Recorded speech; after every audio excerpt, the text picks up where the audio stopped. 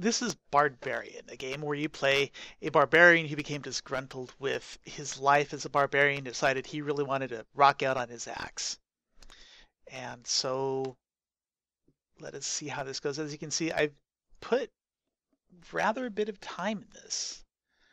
Um, it's strangely compelling, and I think I only paid a couple bucks for it on a Steam sale, and it was definitely worth that.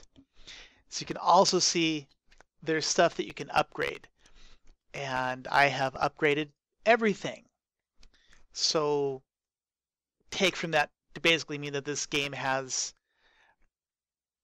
some legs and you can play it for a while. Originally, you only start off with these three guys: the archer, the brawler, and the black mage. And the classes don't really do a lot to make themselves all useful.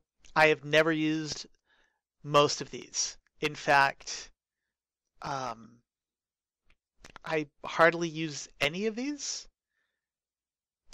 Um, I'll go ahead and start. Uh, I guess we could start with day two. There's the whole campaign, which is the day one with the morning, noon, evening, and night stages. That's the story campaign, and there's a little intro that you can play that will give you the story of how he makes his axe. And when you play through that, you only have access to three characters, and throughout most of it, I hardly used any of them. I started off with just the archers. When I got the white mage, this healer, I didn't use her at all, but I had her available, I guess. The ninja was pretty cool. And then when I got the necromancer, that was actually the turning point for where I started actually being able to do a lot of interesting stuff with the game. So basically, you run around and you don't do anything except play your axe. So you summon a whole bunch of dudes to go out and basically crush your enemies, see them driven before you, and hear the lamentation of their women. And you can't do anything other than just run around and have your dudes follow you, which is kind of really frustrating in a lot of ways because you feel like you should be able to have your guys do stuff and then you support them more than just providing a buff for them every so often. And the class balance leaves a lot to be desired.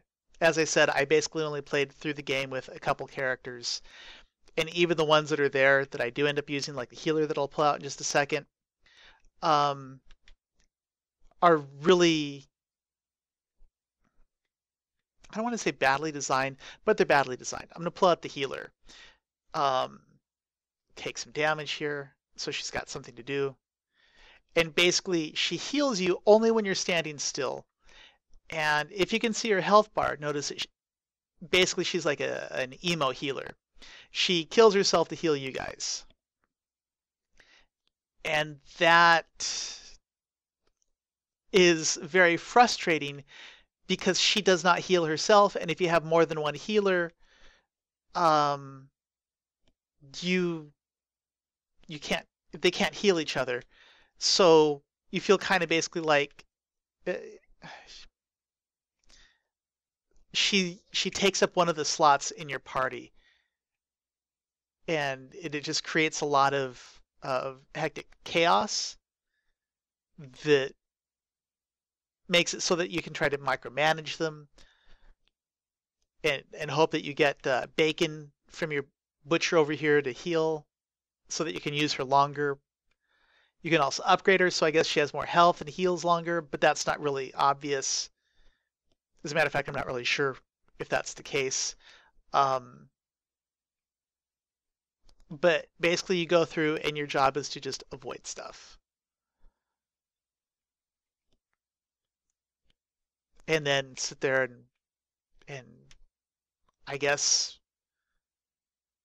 run your kamikaze zombies through people, make more zombies, collect gold, And then there's going to be a point where you've upgraded everything and there's no use for gold anymore.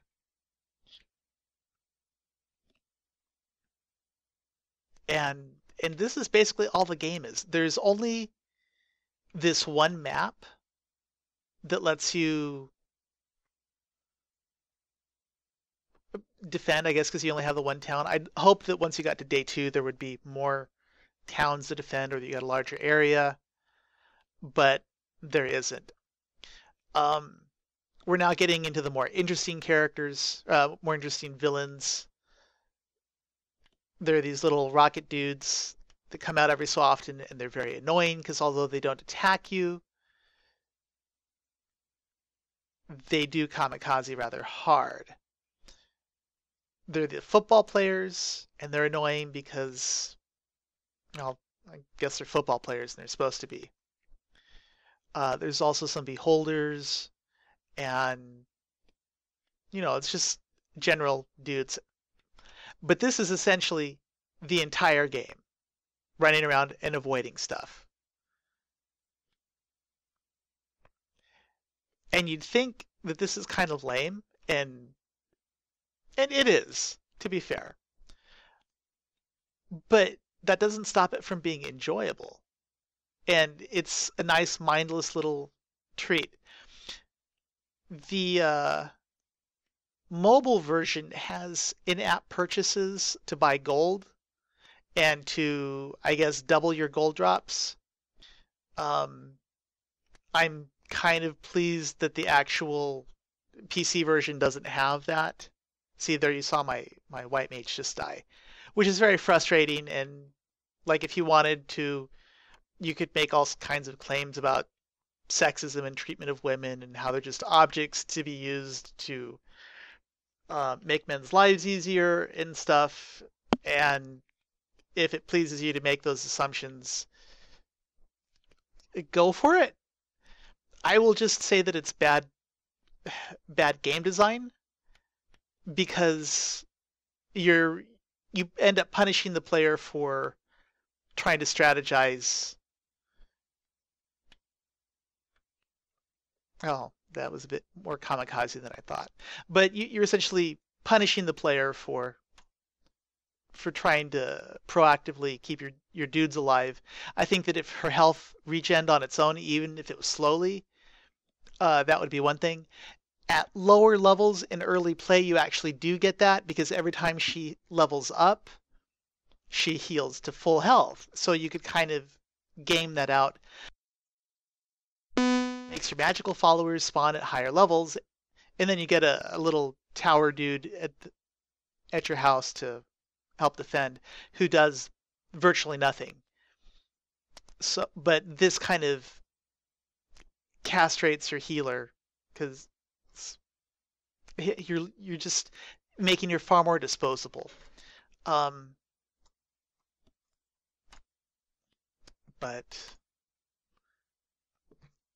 I guess that's a design choice that they went in. The Steam version has these 3 guys as unlockables. I have no idea what game this is from. Octodad obviously is from Octodad, and this is Meat Boy / Binding of Isaac. But other than that, I think that if you'll play this game, you will absolutely get a couple dollars worth of enjoyment out of it. And then you'll eventually do everything, and you can either decide on your own whether you keep it or not installed on your hard drive. I think it's only 180 megs, so that's essentially nothing. But it does create a lot of opportunity for just like mindless fun. There are these 2 other gameplay styles where this is, I suppose, an endless runner that I haven't put in very much time into. When you're low level, this is good for getting those last few gold coins so that you can upgrade some tower unit. But later on, this is not a viable method for farming gold because it's just not. Now, this is going to allow me to demonstrate one of the things that I find to be really really annoying, and that's the travel time of the projectiles. So you see that one little bullet that's sitting there right there? These bullets last forever, and that makes trying to do stuff really difficult, especially in the main game, because since the projectiles are so long lived, they're very hard to get away from. And whether that's by design or just, I don't know, and maybe the only reason why they time out is because of wanting to keep decent frame rates. Um, See, I don't know. When you get the beholders coming out in the main game, they uh, they really wreak a lot of havoc because the projectiles from the beholders really last a long, long time.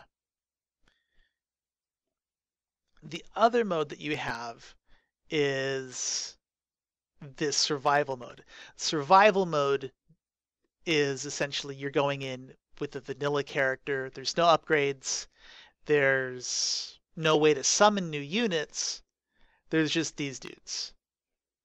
And this is like the definition of suffering because all you can do is run away from stuff. You can't summon more dudes. You generate music that you use to cast your spells at an incredibly slow rate, and things die so slowly because nothing is upgraded. I'm not even necessarily sure that the guys that you pick up level up, but since keeping them alive is so difficult because they remain spread out and they do so little damage, it's very difficult. Um, but I mean, it's not bad. It's just really, really frustrating. I will say that one thing it's good for is it's good for giving you an opportunity to mess around with all the different units, but kind of at random. But again, you can see where there's just a lot of stuff running around there that's hard to deal with. And if you lose all of your guys, you can either run around and hope that another minion spawns, or you just run around and eventually die or commit suicide.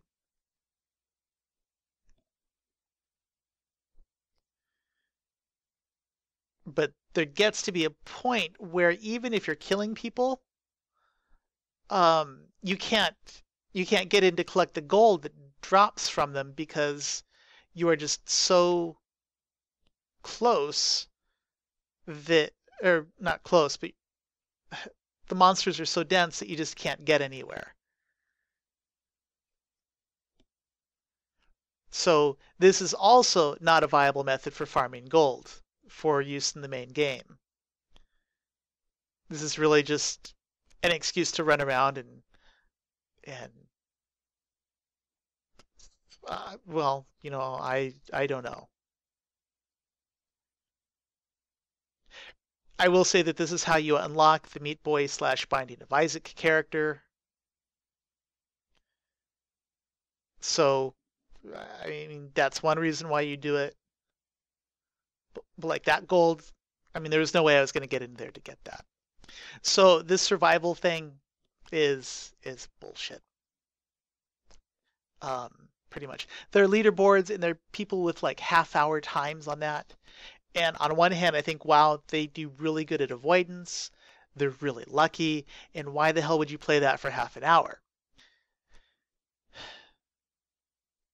And also for the, I haven't looked at the leaderboards for the escapists, but for the day 2 leaderboards, there's some guy that I saw that's up to wave 80. And that's impressive to me because I think I've maxed out around like day 30 something before I just couldn't avoid stuff. And it may also have to do with the units that I select. So, take that as you may come into this and find more diverse uses of it. Um, this Storm Knight, which you unlock last, is total badassery. He's really useful. I really like the Necromancer because I like making the kamikaze zombies, but the amount of damage he does is basically worthless. And this guy does a snare when he does a crit, um, so that's helpful. Other than that, I don't really like anything. I think that there are some balancing things that the guy could do.